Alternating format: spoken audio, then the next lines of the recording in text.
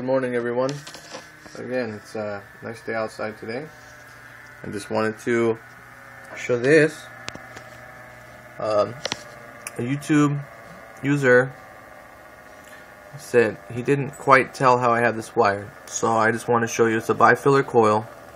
I have this small wire ran parallel with a large wire. The beginning two coils, where you would start the winding on your spool, the very start, I have the thick coil, or the thick wire, going right to the collector of the transistor.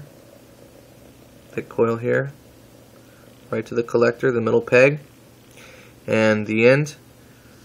Once I'm done winding, the last wind here, the end of the coil, or the end of the wire, is going right to the positive of the battery.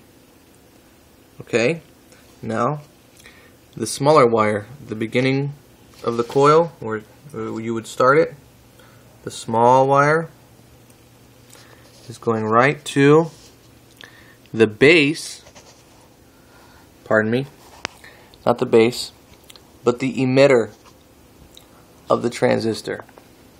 Okay, small wire, beginner, it's coming out, it's going right to the emitter, right there. Now the end of it, it's running parallel with this, the other end of the small wire, it's going right to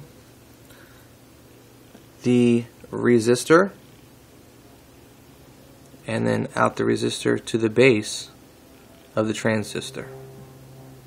And then of course you'd put a diode going from the emitter back to the base 2 and ground out your emitter.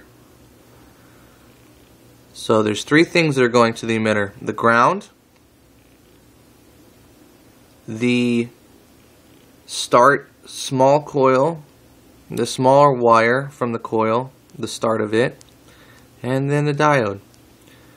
Alright, the collector has nothing going to it but the thick wire,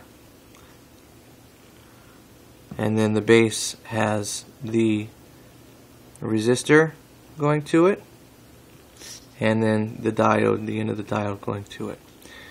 I hope that can help, and thank you very much for your time and your comments. Thank you. Have a good day.